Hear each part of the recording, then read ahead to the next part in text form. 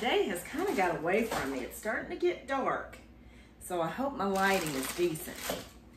Okay, one thing that I like to do that my mom always did when she made meatloaf, she would put potatoes and carrots around the meatloaf. It really makes for a nice meal all in one dish. And I'm hoping that it'll fit in this dish. I've never had my meatloaf in this dish before, but I wanted to use it because it was pretty. This is a little tip, a tip that I gave myself. In the past, when I would put potatoes and carrots around it, now typically I just get a regular bag of Yukon potatoes and I'll cut them up.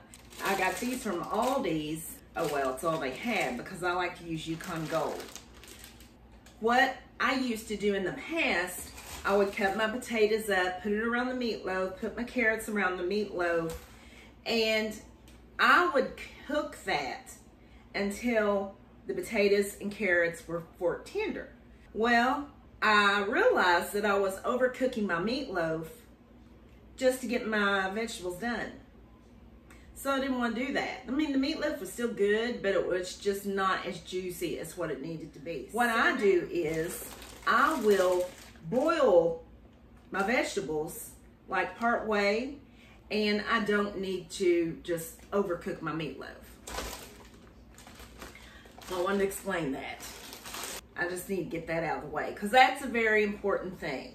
And I really think you're gonna like the idea, if you have not done this before, because they get that flavor that's coming off of the meatloaf, and it's just, there's your meal.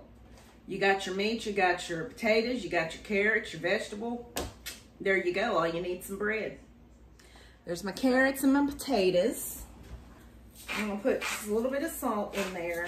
And while these are on the stove cooking, I'm just gonna mix up my meatloaf. This is 2 pounds of ground chuck, by the way. And I have it in this bowl because I had it in I pulled this out of the freezer. And you know how meat does when you bring it out of the freezer. Pull me some peppers out of the freezer. These peppers here that I have no idea what kind they are. I'm gonna do a couple of those just for color. Only reason I'm doing that is because I have them. So, now when I make meatloaf, I don't necessarily have like a recipe, but I will come up with measurements for y'all, just to give you an idea. Okay, when I cut my peppers, I like for them to be fine. I don't want big old chunks of peppers. And of course, if you have a food processor, you can dice up your vegetables in that. I just like to chop. I like to use a knife. It can be therapeutic sometimes to chop and use a knife, especially if you got some, you know, like if you're a little frustrated. Yeah, you can just, you know, do that number. So anyway, no, I'm all right, y'all. But yeah, it really can, actually. It can be therapeutic. Just like kneading dough, that can be very therapeutic. So is chopping. Oh, and while I'm thinking of it, if you don't care, click the notification bell. I have never ever said that in any of my videos. And I don't know how to do the fancy stuff, you know, where they put it in the screen and it goes like that. Guys, I sat down on the couch and I fell asleep. I did. Noah was asleep laying down on the couch and he had his feet all propped up on me and I fell right to sleep. Pretty small. I don't think I'm going to use this little pile right here because that's quite a bit of pepper there. And, you know, I don't want to put too much. I get this ground chuck from the meat market, and their ground chuck, their meat in general is very lean. And I like to get the ground chuck because it has just the right amount of fat in it, you know, to give stuff that really good flavor. The ground beef that they have is even pretty lean. The ground round is just too lean. And I never get the ground round. I don't get the ground round for anything. Always ground chuck. I'm using 2 eggs. I just dump everything in the bowl. About a cup of breadcrumbs. Throw those in there. I love to use paprika. A little bit of basil. Dale seasoning. If you don't have Dale seasoning, no problem. You don't have to have this. You can use like a beef bouillon replacement, such as beef better than bouillon. I like to use this for my salt because not only is it good, but it really helps to enhance the flavor. And if you don't have this kind, just use whatever kind of beef bouillon that you have. A little bit of brown sugar. We'll put some garlic salt in there, pepper.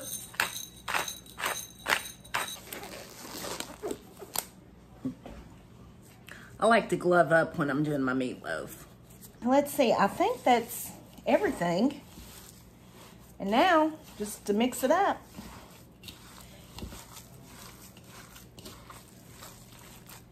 Just mix it till it's all combined.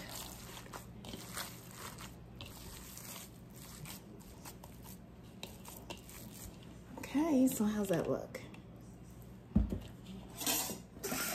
I don't put mine on a rack or anything like that.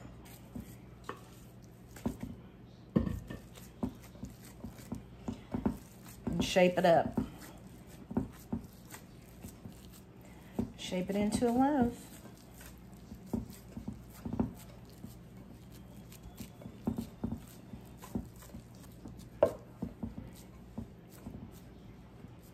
And there's your loaf.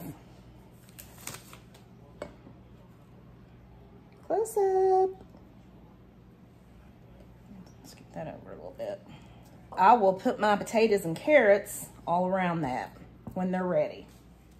They're tender, but not quite as tender as I would like for them to be. I'm gonna let those cook, I don't know, maybe about 5 more minutes. Where am I looking? At the ceiling? I'm gonna let those cook about 5 more minutes or so. And then we'll put them in our dish, and then the dish will be, well, I gotta make the topping, yes. I gotta make the topping for the meatloaf. Thanks for reminding me. Topping, I like to do tomato sauce. I like to have plenty of the red sauce on my meatloaf. I'm gonna add some ketchup, dash of Worcestershire, stuff that lasts for years. Just a little bit of brown sugar in there. And just a dash of cayenne.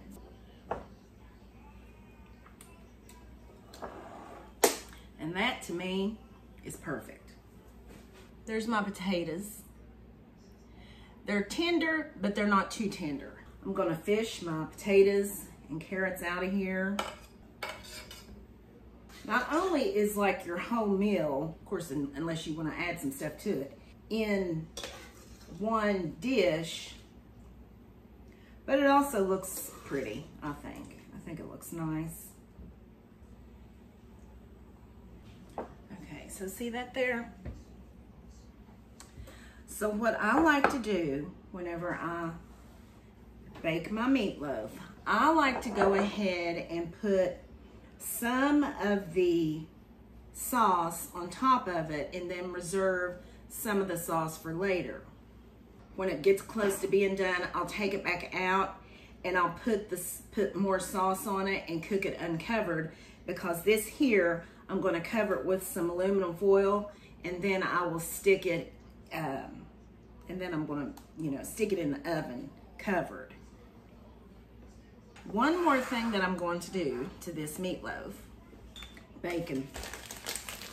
And this will get that extra little boost of flavor, of course. Bacon makes anything taste good, right? A few slices here. This is my bacon that I get from the meat market, and it is the best bacon. It's so good.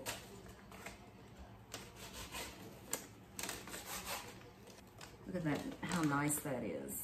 And it has the best flavor to it. So I'm just going to lay that bacon right on top of the meatloaf. And this is actually something that my niece did. Kelsey, the first time I ever had bacon on a meatloaf was one that she had made, and it was so good. And you just lay that right on top of there like that. I'm going to put a little pepper around here on my vegetables. And there it is.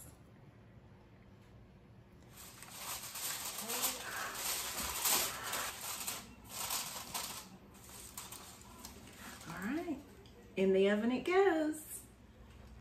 Meatloaf has been cooking for an hour covered, and potatoes are tender, carrots are tender. So what I'm going to do is I'm going to add the rest of the sauce on it and then cook it the rest of the way uncovered. Since I'm working with one hand here, I'm just gonna do this.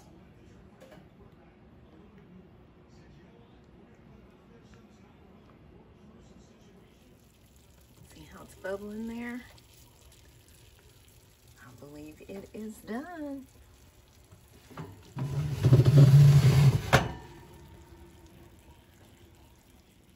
My meatloaf has rested for, several minutes. And you can see all that juice in there. It's going to be nice and juicy.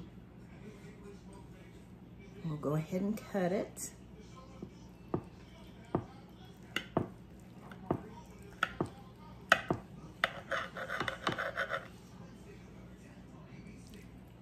This first piece is always a little tricky to get out of here.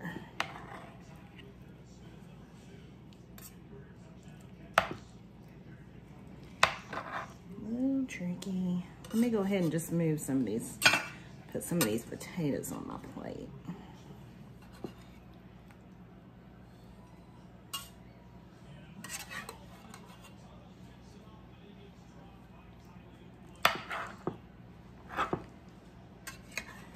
All right. First piece. That's a piece of bacon on there.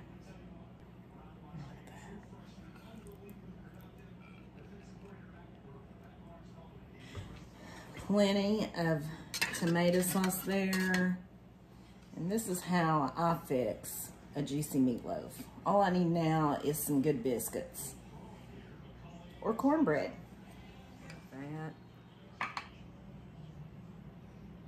Look at that. Mom, what are you going to green it for? Now you can just look at that and tell that it's juicy, it's tender. That is good. Carrot. I think I'll have me a little piece of bacon with one of my potatoes. Very, very good. Wow. Close call. Something from me. Hope you got something out of my video. You ought to try making your meatloaf this way. I really think you'll like it. It is very, very good. And make you some cornbread to go with this, because you can just sop that cornbread down in that sauce. Put some of that on your plate, and that would be so good. Or a biscuit even. But cornbread, I mean, it really soaks up the juice. Well, anyway, that is my video.